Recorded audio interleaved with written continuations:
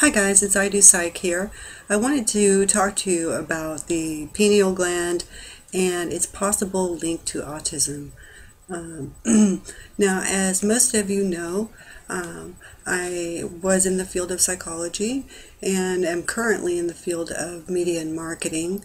So I want to talk to you a little bit about my experiences with providing autistic children with ABA, which is applied behavioral analysis, and other techniques which did not often have that much success in the eyes of either myself as a counselor to them, nor to the parents, nor the autistic child.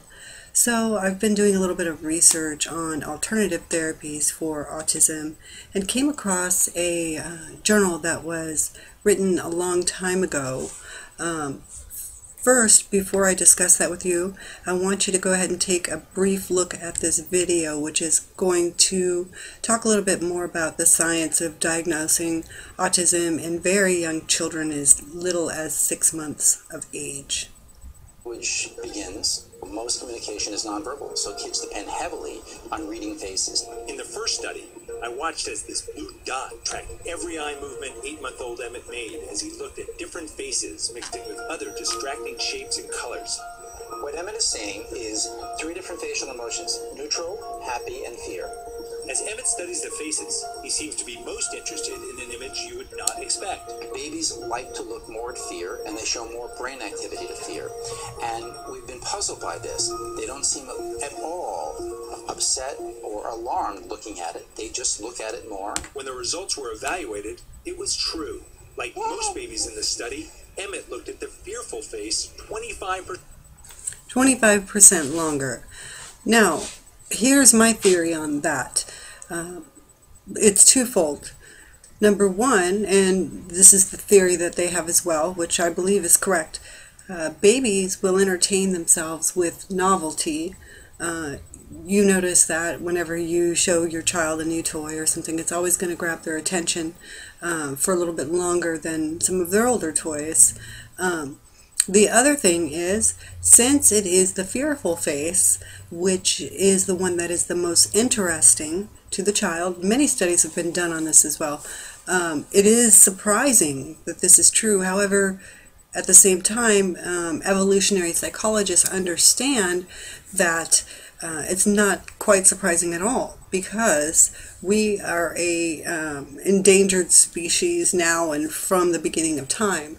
And as we evolved as a species, we didn't need to lean on our instincts as much, because the world is a relatively safe place, more so than it was when we were living in a cave and a woolly mammoth could eat us or something. However, biologically speaking, it serves a good purpose for a child to be very interested in learning a new instinct, to be fearful of something, to save one's life. Such is the case with what you probably all understand to be the fight or flight response. So that goes into sympathetic and parasympathetic nervous systems, but that's not what I'm talking about here. So let me move along here. And I actually, I was looking for a nice peer-reviewed journal here that I could rely on to give you some basic information.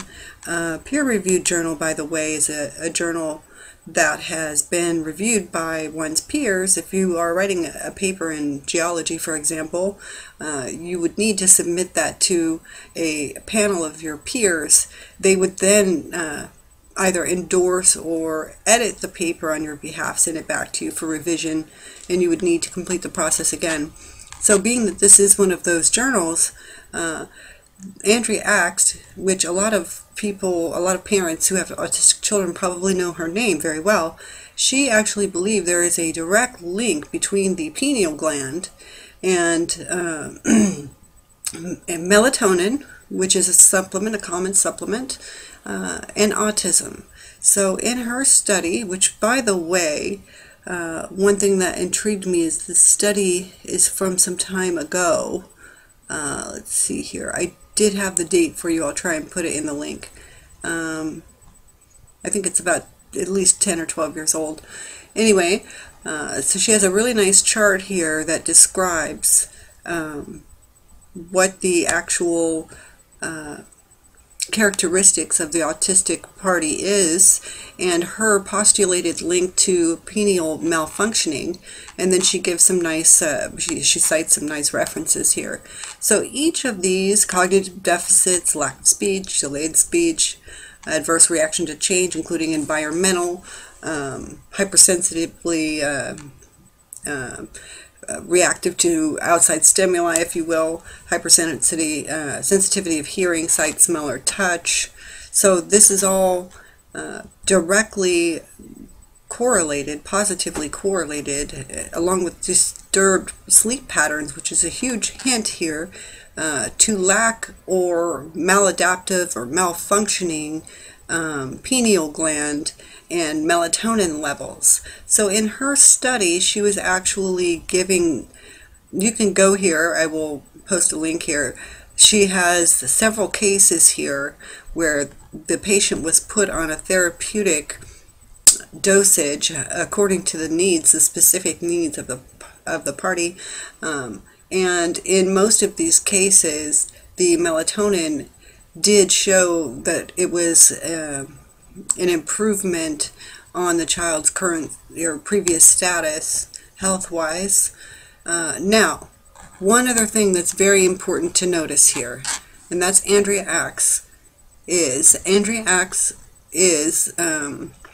part of the Autism Society here. She actually does do tours and goes and gives these presentations. She talks about also, you know, craniosacral therapy. You might want to look that up. Body work. If you're into the pineal gland and stuff like that, you understand that the pineal gland was once believed to be third eye. I think it was Descartes who believed that it was the seat of the soul. The pineal gland was one of the last glands to actually be thoroughly inspected because it's very deep into the brain. Let me show you where it's at here. This is pretty cool.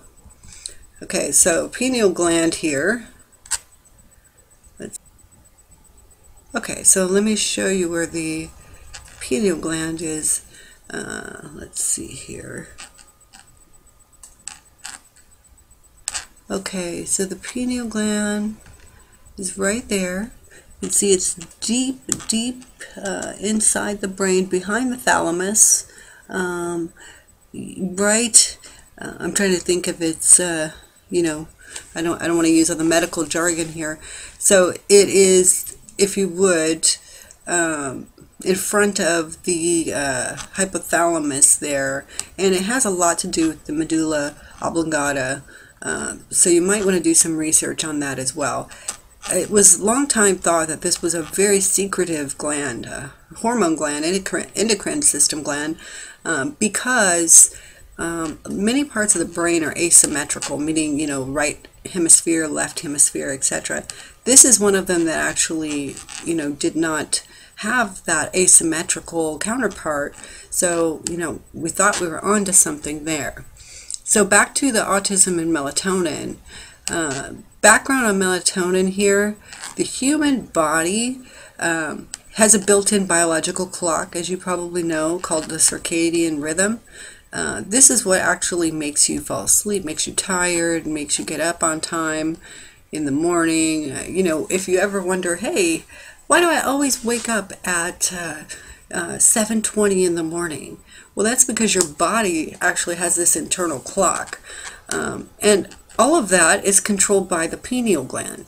Now, something else that's really interesting that is the pineal gland is if you had a feeling, for example, that you needed to go and check on your child right away, or say you wake up in the middle of the night and you hear your child breathing a little heavy, but your husband doesn't hear it, that's because some people's pineal gland is just more advanced. It is an instinctual part of the human brain that isn't quite fully understood. Now, you might want to look up reticular formation, so that's going to explain more about that, but that's only if you really want to get into the science of this here. So we all know animals have a wildly crazy pineal gland that allows them to sense things. Like I've talked about this before. So animals can sense danger because of this, if you want to call it third eye. Migration has a lot to do with that. Let's see here. Oh yeah, here we go. Rene Descartes was fascinated with the pineal gland. He did regard it as the principal seat of the soul, and he believed that's where a lot of our thoughts were formed. However, you know, that theory kind of got displaced when people started believing, hey, the heart has to do a lot with certain things, emotions and feelings. You know, other parts of the brain, their intricate behaviors were studied more. So the pineal gland's only about that big. It's tiny. So it does secrete melatonin. So it serves to show that if you were lacking melatonin to begin with, that this could be part of the problem if a child is autistic. Now, it has two different functions. Like I said, the circadian or biological rhythm, and then it also regulates reproductive hormones. A lot of this can get very complicated. Some of this has to do with some actual cells, Purkinje cells, and oligodendrogyria. I mean, it gets pretty complicated, so I'm just trying to keep this very, very simple, just so that if there is a parent watching out there who hasn't actually heard of therapy using actual melatonin or checking on, I would rather say too, to check on the immune system, which has a lot of correlation. Now, it's not always a good idea to give your child melatonin. So you're definitely going to want to check before you speak to a physician. I can't be your doctor, obviously, here on YouTube. So check with your doctor, see what they think. A lot of parents are using it as a therapy. Number one, because autistic children many times have problems with sleep. Number two, because they've tried everything else. Number three, what I would say most importantly there with melatonin is, it could be something that deals with the immune system that's actually the main problem causing the lack of melatonin. So that's why when it works in some children, we're not really fixing the root of the problem. So I'm more inclined to say fix the root of the problem, find out if there's an immune problem or a dietary problem. Many diets have been known that work for autism. I personally like Sarah's diet for autism. It's very interesting to see that Andrea Axe is still speaking. So, and the last thing I wanted to point out, and I know this gets a little bit conspiracy laden here, trying not to, but can't avoid it all the time. I only try and look at these peer-reviewed journals to see if we can come up with something that's based on actual fact that people have found. So I did find this one article, though. It's not a peer-reviewed journal. However, this Jennifer Luke did use it as part of her PhD thesis, and it was published in the Carey's research under the fluoride deposition in the aged human pineal gland. Now, with that being said, I'm not really sure if this is peer-reviewed. I'll have to check it for you. It might be. So, yeah. Basically, what they're saying is that fluoride has a lot to do with, has a lot of responsibility when it comes to autism. So I don't know if I believe in that yet. Now, a lot of this isn't taught to us in school. It's not taught to us who are in grad school or regular, getting your bachelor's degree for psychology or anything. So, parents, just, I'm sure you're doing the best that you can looking into all this stuff. I applaud you. You guys are my absolute hero. I have seen what you go through. Keep looking. We are going to find an answer. This is too young of a disease to not find an answer as long as we don't quit. So I'm Idusaic, and I hope you're having a wonderful day. Bye.